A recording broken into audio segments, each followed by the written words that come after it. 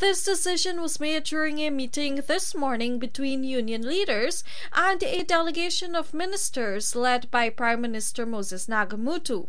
Following the meeting, State Minister Joseph Harmon disclosed that almost half of the redundant workers will get all their severance money. We are prepared to examine workers who are below a certain level, who will receive severance, say about 400,000 or thereabouts, that we may be able to accomplish paying them 100% by the end of January.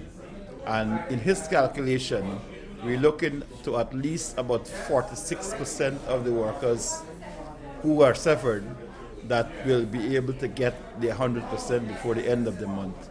The others, as was indicated earlier, will get 50% now and then 50% later on. Meanwhile, Finance Minister Winston Jordan subsequently told the National Assembly this afternoon that those retrenched workers entitled to $500,000 or less will receive all their monies by the end of January.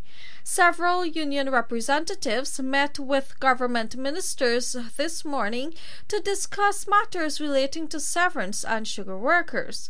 Minister Harmon said that the unions were forthright in their position during the meeting, something which government appreciates. I'm extremely pleased with the meeting itself. I believe both sides came prepared to be very pragmatic in the circumstance, recognizing that it was the interest of the industry, the interest of the worker that was paramount. The President himself set the tone for the meeting and indicated that what he wanted to see was that both sides were working in the best interest of the worker, in the best interest of the industry. Meanwhile, President of the Guyana Agricultural and General Workers Union, Komal Chand, also stated that the meeting was held in a positive atmosphere, with both sides engaging in meaningful discussions. That is certainly important ground rule, that we dialogue, we talk, and we try to find the answer for the way forward. So you're very pleased with the President's response? I'm pleased.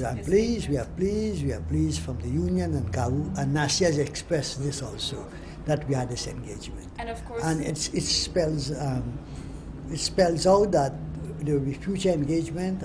All is to ensure that in the interest of the workers and the country. Reporter for the Evening News, Vanu Manak Chand.